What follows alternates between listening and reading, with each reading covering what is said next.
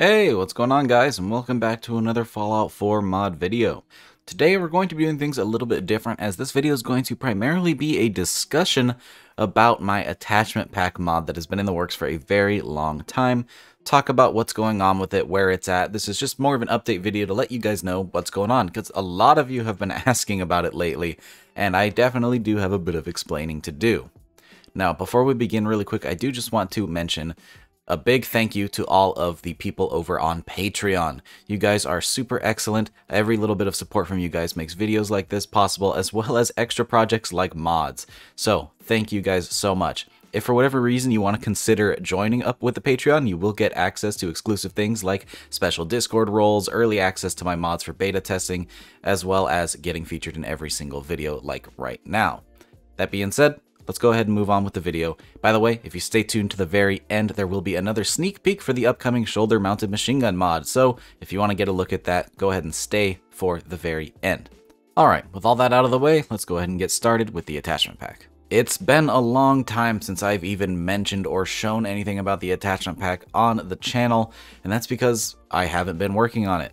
I've mentioned it in the comments a lot. When people ask, I always try to make sure to give a response, but I'm going to go ahead and make an entire video. That way I can direct people this way whenever they have a question.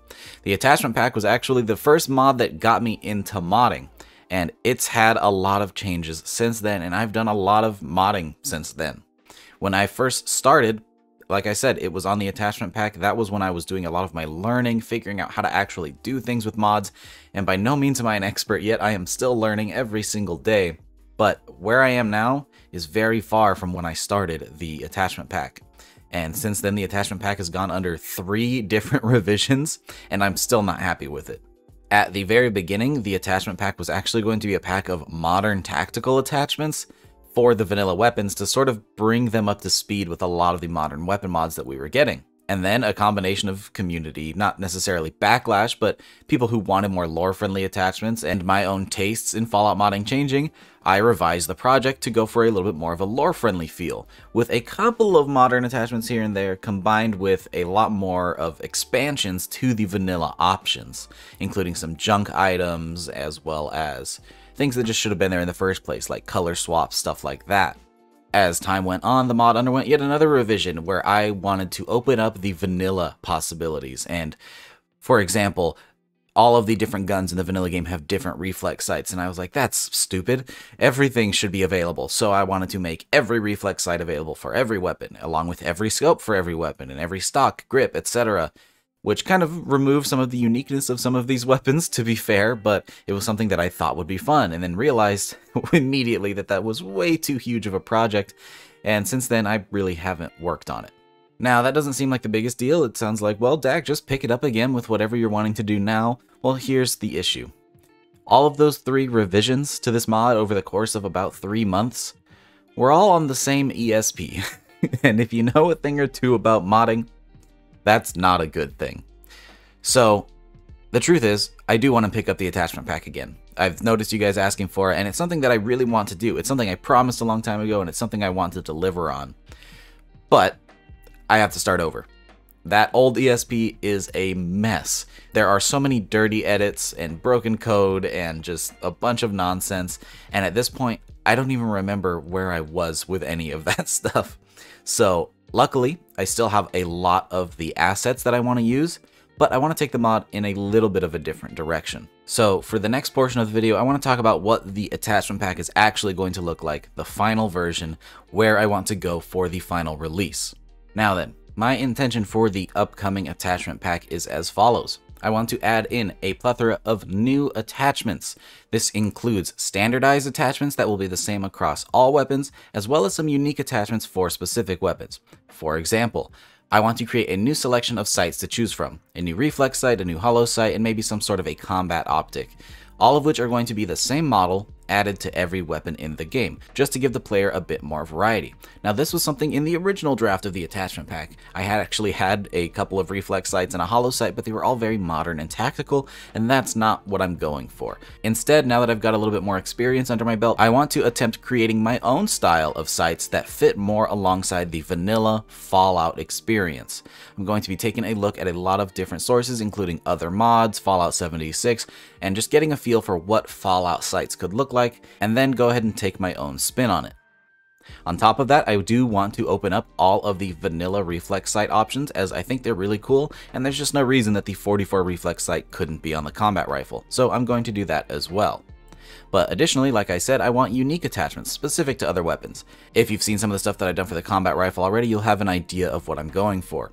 The combat rifle in my attachment pack will have unique parts from the combat shotgun, as they are supposed to be two different weapons and they don't need to share every single attachment.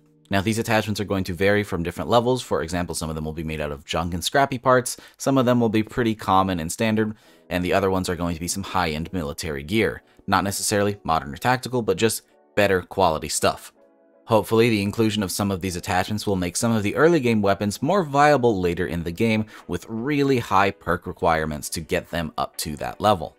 Stuff where you can literally level cap it. For example, Gun Nut rank 4 needs a certain level to be able to unlock that, and thus that weapon will have a respective stat change to make it a little bit more viable at that level. Now, another thing about the old iterations of the attachment pack is I made a lot of changes to the vanilla attachments. Something I realize now, when my whole goal is compatibility, that's not something that's very compatible. I would like this mod to work with as many mods as possible, including other things that change vanilla assets like my combat rifle overhaul.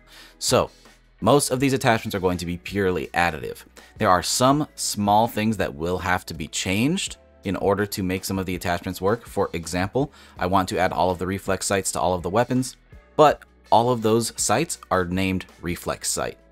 So I'm going to have to make some name changes for consistency's sake between all of the weapons. For example, grab the reflex sight, name it reflex sight, grab the 10mm reflex sight and call it a closed reflex sight because it is closed all the way around, or something along those lines. I'll figure out naming later just to get you an idea of what things will look like.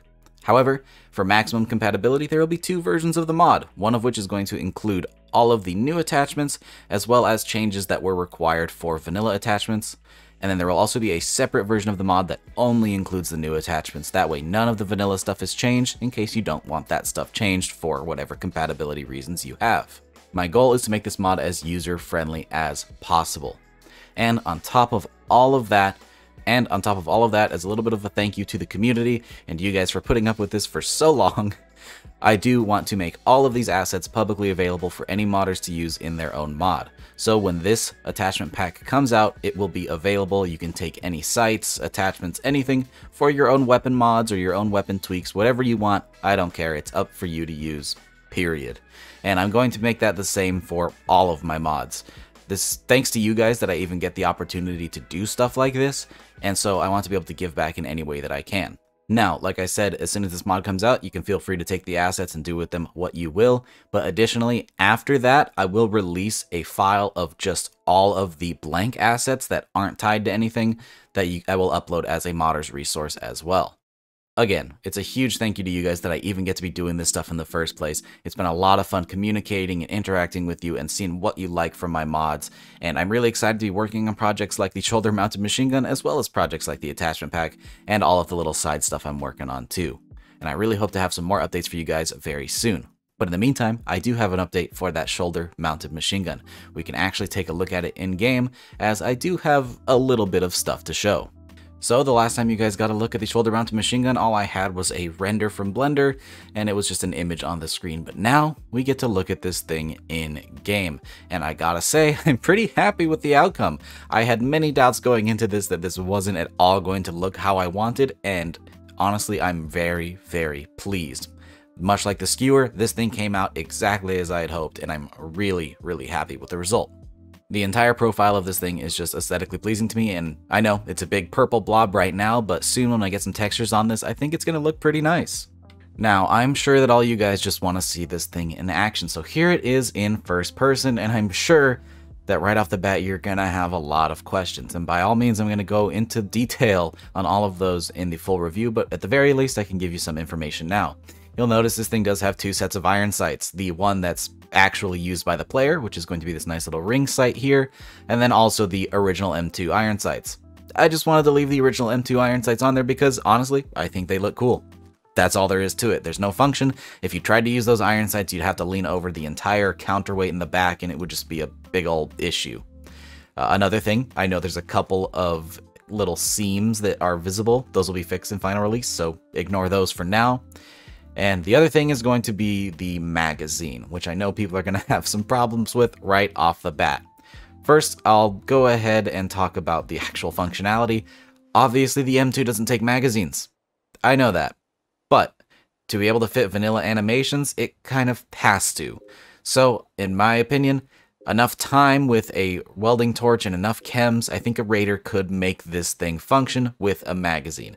It honestly couldn't be that difficult. I'm sure if they were persistent enough, they could make it work. And honestly, we live in a world with giant reptilians, so I think that we can suspend a little bit of disbelief. Now, the other thing is a big elephant in the room, and that's how janky the animation is. So I'm just going to let that play and let you make your own opinions about that.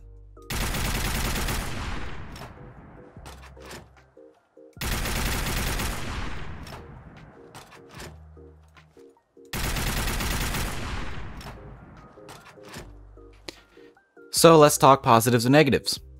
Positive, I really like how this thing looks with the recoil and how it fires on iron sights.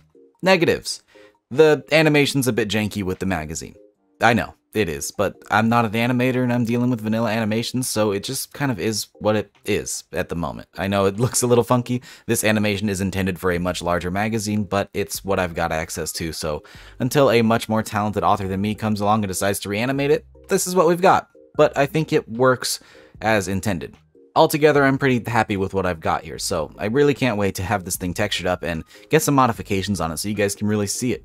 I'm really hoping to have this thing ready by April 1st, along with some other cool features I haven't quite talked about yet, so I'm really hoping I can get all of that done in time so I can move on to other projects like the attachment pack. With that though, I hope you guys enjoyed the video. If you did, don't forget to drop a rating, subscribe if you haven't already for more videos just like this. Thanks again to all of my wonderful patrons, and I hope to see you guys in the next video. Peace!